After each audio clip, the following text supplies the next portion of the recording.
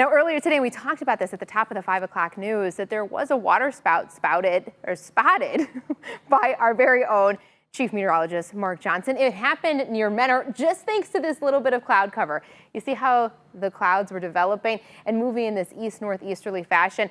Different than most of what we usually see with lake effect. It's kind of a reverse lake effect setup.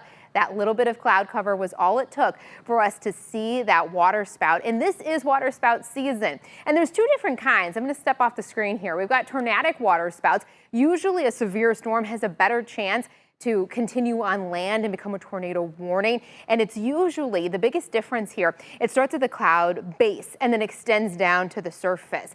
Meanwhile, fair weather waterspouts, which is a lot more common, typically less destructive, start at the water and go up to the cloud.